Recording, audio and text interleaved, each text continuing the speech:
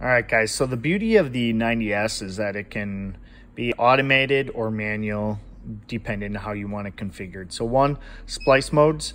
Auto is going to figure out what type of fiber you are splicing and calibrate before each burn. So recommend working in that setting, or if you're hopping around from job to job or in different conditions. All right, splice settings. This is where we can really change the automation of this machine.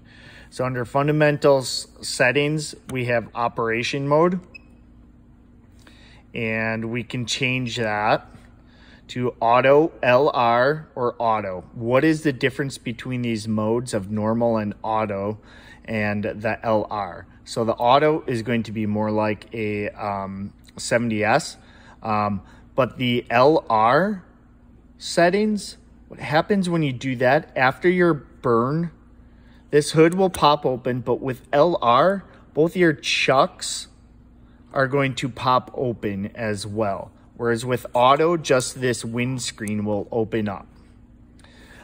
If you really want to dive in deeper, you have your customized settings where you can really hone into even timing of your sheath clamps opening or closing.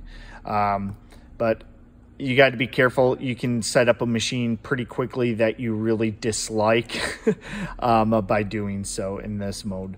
So if you want your machine to be like a 70S, fully automated with your chucks popping open and close, go with that auto LR. If you want it to be that windscreen open and closing for you, go with your auto.